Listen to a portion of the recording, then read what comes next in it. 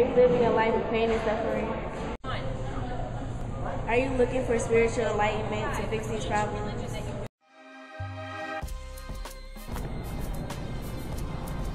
Buddhism was developed in India. The founder is Siddhartha Gautama. With Buddhism, by following the Eightfold Path, you'll be led straight to Nirvana. Not following the Buddhist rules will give you bad karma. You'll be reincarnated into a lower life and be farther from Nirvana.